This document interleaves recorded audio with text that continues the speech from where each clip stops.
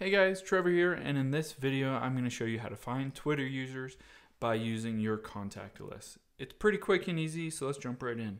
I have Twitter open here. First, what I'll do is tap on the little profile icon at the top left, and then tap on followers. And this will show me a list of everybody that is my followers. On the top right, I'll just tap on the little person with the plus icon.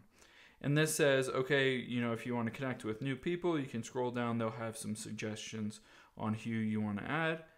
But at the very top, it says find friends, see who you already know on Twitter.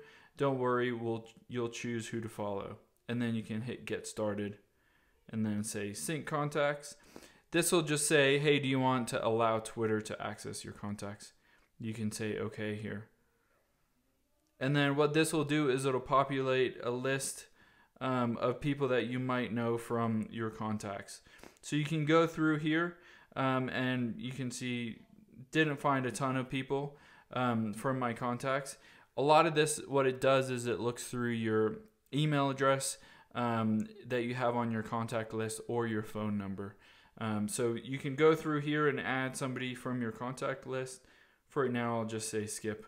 But that's it. That's how you add somebody by contact list to follow them on Twitter. Keep in mind, Twitter has to be able to access some kind of information to link that person's Twitter account to your contact list. So sometimes if they don't have their phone number on Twitter, then it won't pull up. If you only have their phone number in your contact list, it won't pull up that person when you try to add them. Hope this helps. Let us know if you have any questions in the comments below, and make sure to subscribe. Thanks.